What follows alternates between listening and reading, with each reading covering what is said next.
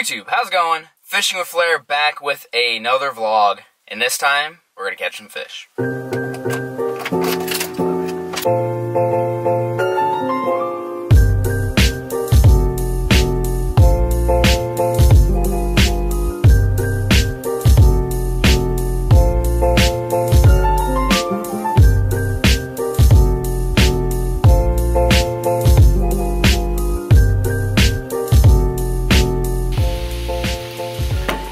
So what I'm doing today is I am fishing with my friend Chris. He actually messaged me on Twitter about fishing together. He has access to this lake. It is an Air Force base lake, so like you have to be in the military and then you can bring one guest. So he brought me today. He says there's some giant fish in here. He's lost like 8+ pounders, and so it's cloudy, it's kind of rainy, it's cold, it's windy, so we'll see how it goes. Said the water's clear. I'm looking forward to that. A little bit of finesse fishing, maybe some shaky heads, some drop shots. It's gonna be a fun day.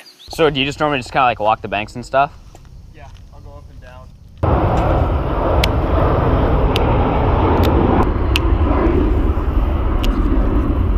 Alright, I'm gonna start off with a green pumpkin New Tech crazy jig. It's basically just like a chatterbait. It's cloudy, a lot of times fish are active, they're feeding, so I'm gonna start off with a moving bait. If I don't get bit with that, I'll probably get like a shaky head or something.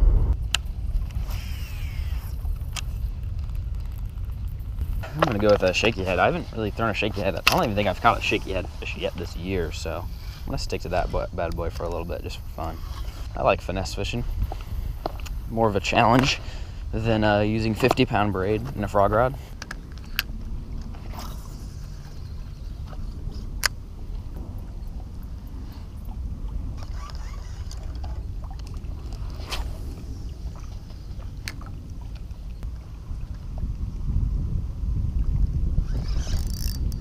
There's one.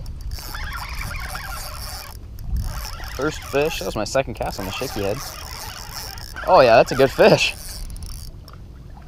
Oh yeah, it's a good sized largemouth.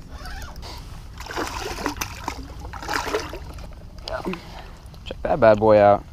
It's my first shaky head fish of the year. I never throw shaky heads. Look at that bad boy. Nice.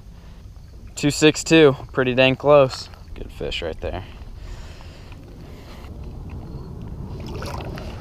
Alright, I'm gonna try a jig. You ever catch them on jigs out here? All these rocks, there's gotta be some crawfish.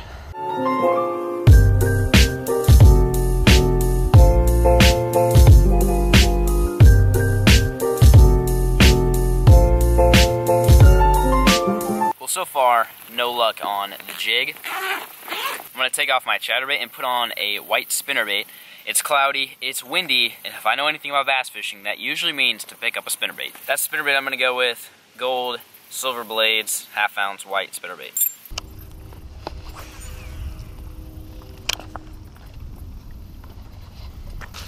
Well, right now, they don't want the spinnerbait. Well, so far, I've only caught that one. Chris hasn't caught any. I think we're gonna move. We're gonna go to a different spot on this lake and just kind of keep doing the same thing. Some finesse stuff, some jigs, some spinnerbaits, see if we can get other fish.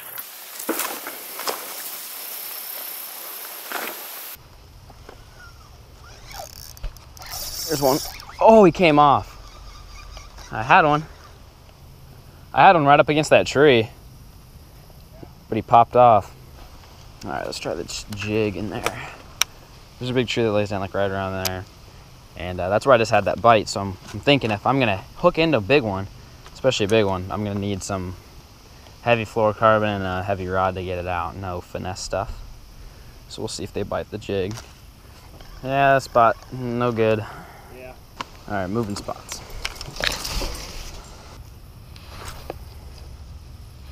Come on, we just need like one big one. What is it?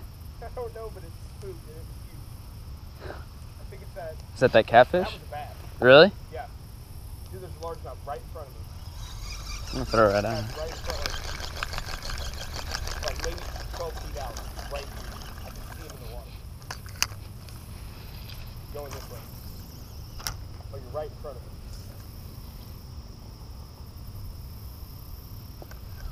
Got it. Yeah. Called it. You totally called that fish, dude. That was sick. Sight fishing. That was sick. Yeah, you're sight fishing for me, and I'm just casting in there. Woo. You little baby. Second fish on the shaky head. All right, little baby, I'll let you go.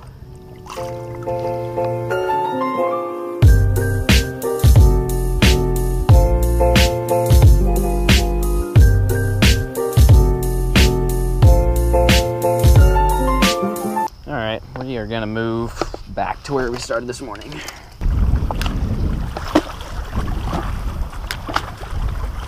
You have one? I'm coming, I'm coming. I'm coming.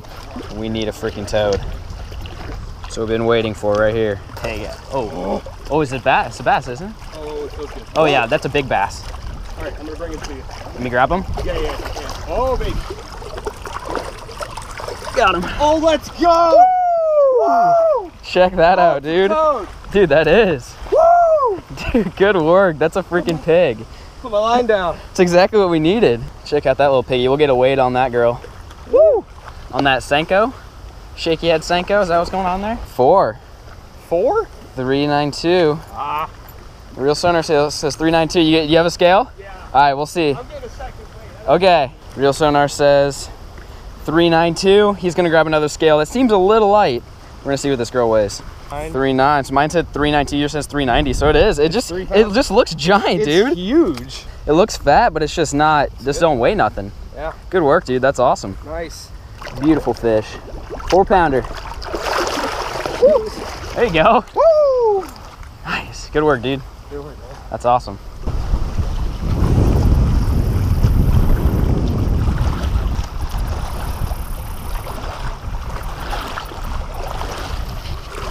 There's one. Oh God, that's a big one. Oh God, it's a giant. Oh gosh, it's huge. It's big. It's real big. Oh, don't get me on that stick.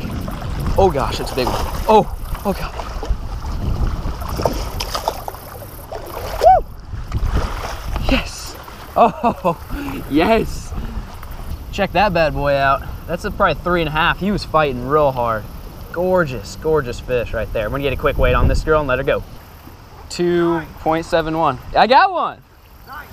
So we got 2.71 on this guy on the Shaky head Senko. Thanks to Chris for showing me that technique. Gonna get a release. See you later, buddy. Well, guys, it's 11:22.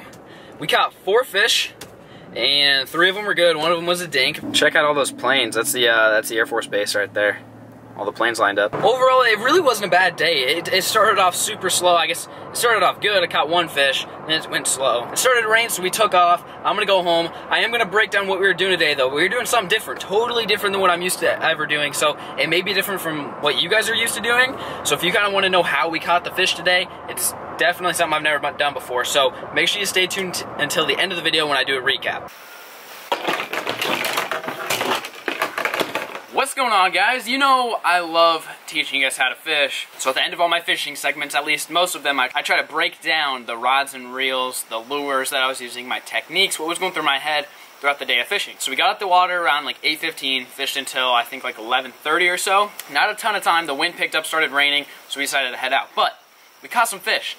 Chris caught a 4-pounder, which was awesome. Love seeing big fish being caught. And I caught 3 fish. 1 dink and 2 okay fish. They were like 3-pounders. So I'm going to go over the rod, the reel, the line, the lure, and just kind of explain what we were doing. It's a technique that I've never really done before. So hopefully if you guys are watching, maybe you haven't done it either, and you can take this out to your local lake and hopefully catch big fish like we did today. So the setup that I caught my last fish on, the most recent one that you saw, was on a bait casting setup. It was basically a big shaky head with a Senko. This is a Gary Yamamoto Senko, green pumpkin, black flake. That's probably like a 3/8 ounce shaky head. It's a pretty big shaky head, and that's literally it.